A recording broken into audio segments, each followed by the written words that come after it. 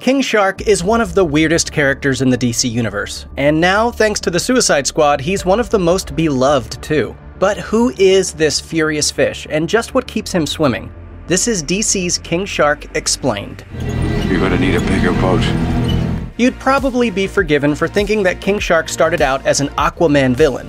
After all, it makes sense that DC's most notorious aquatic villain would be the nemesis of DC's most famous aquatic hero, right? However, although King Shark would face off with the King of Atlantis in later issues, this isn't the case. He actually made his comic book debut as an adversary of the lesser-known hero Superboy.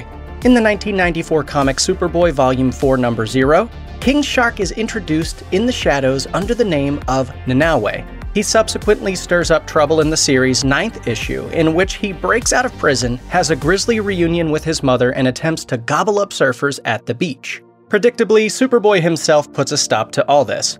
This cemented a long-standing rivalry between this original version of King Shark and Superboy. They would continue to face off across the issues that followed, including one storyline that sees King Shark squaring off against his foe as a member of the Suicide Squad. In the years that followed, King Shark battled a wide array of DC Comics mainstays, including Aquaman himself. He also became a member of the central ensemble in a number of Suicide Squad storylines. But his earliest stories are very much confined to Superboy's comics, where he first established himself as a comic book baddie with serious teeth. Some comic book characters have a very specific origin story, one that is rarely altered, even over the course of many decades. Others, however, take a little more time to have their origins filled out. This is true of King Shark, who was initially presumed in his earliest Superboy appearances to be either a human being who had turned into a shark-like creature or a highly evolved form of shark. This carried over into subsequent King Shark appearances, but it wouldn't remain that way for long. Future comic book storylines made clear that King Shark was neither mutant nor amped-up shark. In Aquaman Sword of Atlantis number 40, King Shark is confirmed to be the son of a shark god, an idea that had been introduced and dismissed in his original Superboy appearance. This didn't just clear up where this supervillain came from, though. It also provided a nice dose of humor in subsequent adventures, juxtaposing King Shark's status of royalty with his low-life thuggery in the Suicide Squad. Meanwhile, the character's royal ancestry has played a part in many of his non-comic book appearances, such as forming the basis for his backstory on the Harley Quinn animated series. Everyone knows that sharks don't talk. This simple fact is ignored by King Shark, however, who usually displays at least some level of speech. However, the various comic and media incarnations of King Shark have given him varying degrees of eloquence over the years. In the early Superboy comics, he doesn't talk at all. Subsequent comic book appearances had King Shark be capable enough of talking that he could make pointed comments and grim jokes. But later on, he was again reduced to a more feral creature with a limited ability to speak. Modern media has taken a similarly fluid approach to King Shark's speech patterns. For example, the Suicide Squad's version of the character seems unable to say much other than a few choice words. Other incarnations of the character, like that seen on the Harley Quinn animated series, are about on par with an average human being, even displaying more emotional sensitivity than many of the people around him. Well, we put the profile up and we're not getting any bites. Is that a shark joke? If so, it's very funny. The flexibility of this quality in King Shark was certainly a total accident, but it actually has its advantages, as it allows a greater degree of freedom for individual storytellers to put their stamp on the character.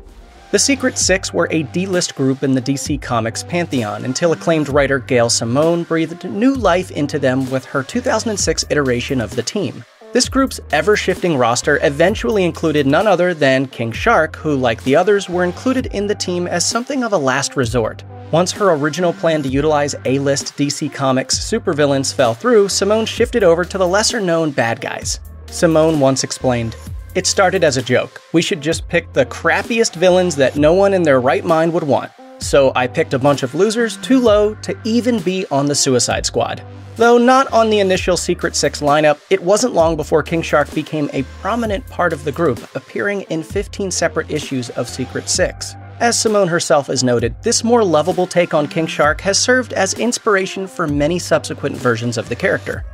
When you're making a CW TV show, you have to be aware that your storytelling opportunities might be limited by your budgetary restrictions. Even the best major broadcast TV shows are typically made on shoestring budgets, and for a superhero series, that sadly rules out a number of the flashier, more CGI-heavy villains out there.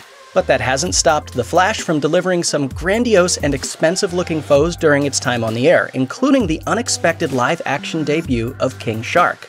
Brought to life through full CGI, King Shark was an unexpected presence for a major broadcast network program, but there he was, right in the final moments of a Season 2 episode. The character would go on to have a recurring presence on The Flash that has extended well beyond mere cameos. In fact, King Shark has become enough of a staple on the show to have episodes largely revolving around his own storylines, such as the Season 5 episode King Shark vs. Gorilla Grodd. King Shark may not have been much of a Flash adversary in the comics, but he nonetheless cemented himself as a fan-favorite villain for the CW's take on the super-fast superhero.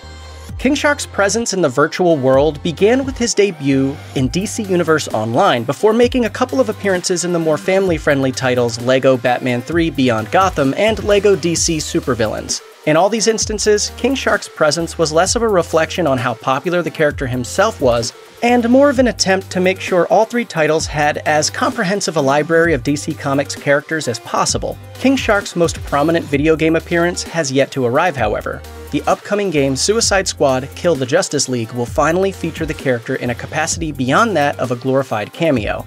In this game, King Shark will serve as one of the game's 4 leads alongside mainstays from the comic book version of the Suicide Squad, including Harley Quinn, Captain Boomerang, and Deadshot. Voiced by Samoa Joe, the trailer for the game establishes King Shark as a more considerate soul with an extensive vocabulary, as well as the ability to chomp down enemies in a single gulp. In recent years, King Shark has become a prominent fixture in a number of animated DC Comics properties.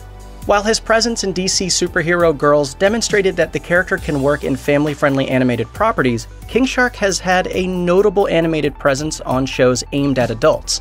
For instance, King Shark appears in the extremely violent direct-to-video movie Batman: Assault on Arkham, in which he is voiced by John DiMaggio, who would reprise the role in Justice League Dark: Apocalypse War.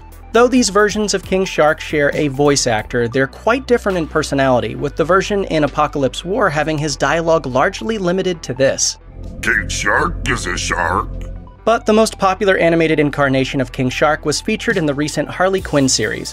Voiced by Ron Funches, this version of King Shark reimagines the underwater villain as a relaxed, tech-savvy everyman. First introduced in the show to help Harley Quinn with an online profile meant to attract potential foes, King Shark ends up becoming a prominent part of Harley's team. This version of the character became so popular that the Suicide Squad director James Gunn even gave it a shout-out on Twitter. Speaking about the design inspiration for his own take on King Shark, Gunn said, "I love King Shark's design, and the Harley Quinn show, and Ron Funches' version."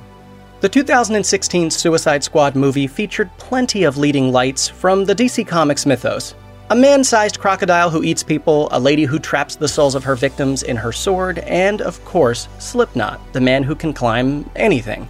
Okay, so it wasn't a great movie, but that weird lineup would have been even more peculiar had it included King Shark, as the movie's writer-director David Ayer originally intended.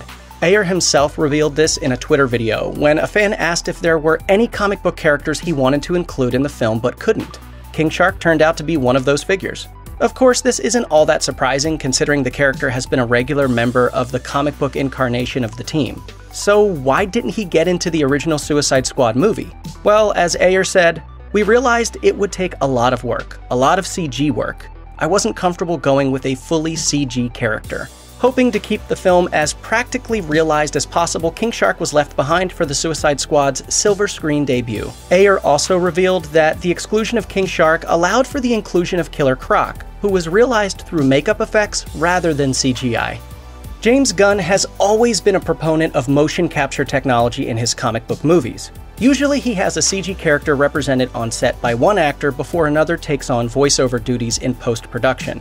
This is a method Gunn utilized for the roles of Groot and Rocket Raccoon in his 2 Guardians of the Galaxy movies, with the latter character being portrayed on set by Sean Gunn before being voiced by Bradley Cooper. Gunn has also returned to this curious method of casting for the character of King Shark in the Suicide Squad. For this incarnation of the character, Gunn had the character represented on set by another of Gunn's regular collaborators, Steve Agee. It was made clear early on that AG wouldn't be providing the voice for the character, however, since he was only credited as an on-set actor in the DC Fandom 2020 materials for the Suicide Squad. Although he wasn't to voice King Shark himself, AG still scored an on-screen role in the Suicide Squad in the form of Amanda Waller's right-hand man, John Economos.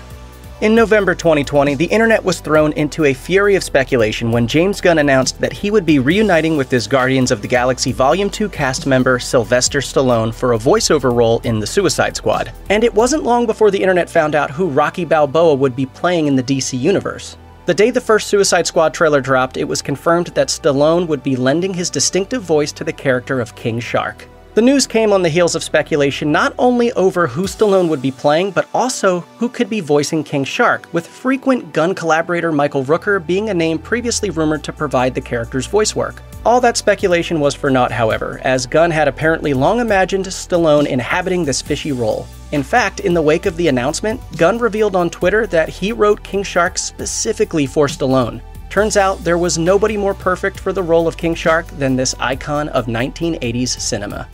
Check out one of our newest videos right here. Plus, even more Looper videos about your favorite movies are coming soon. Subscribe to our YouTube channel and hit the bell so you don't miss a single one.